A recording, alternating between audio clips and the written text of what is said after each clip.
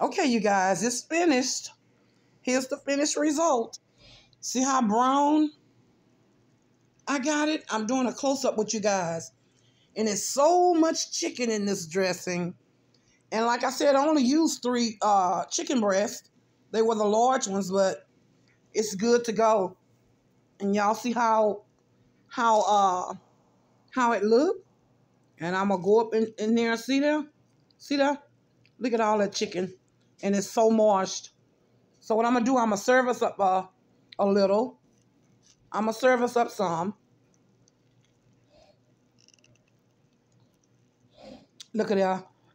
Look at that, y'all. Just how I like it. Look at that. Look. Look at that. I'm going to put us some in a plate. That 1 scoop is enough. Trust me.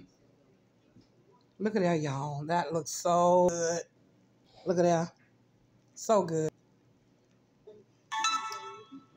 So good. I'm going to take that first bite. Well, I'm going to let y'all take the first bite.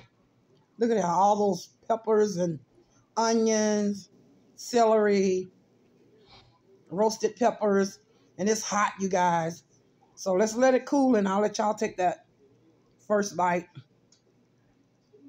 It's cool. Look at that. Take a bite. I know it's so good. And as it's set, it's going to get thicker, you guys. Okay, I'm going to take a bite and I'm going to taste it. Oh, my goodness. Man, this is the flavor right here. The old-fashioned turkey and not turkey, y'all. I'm so sorry. It's so good. I'm saying turkey. I forgot what I cooked. Chicken and dressing. Just like my mama made. No cream of condensed soup, chicken. No cream of condensed chicken. No cream of condensed mushroom.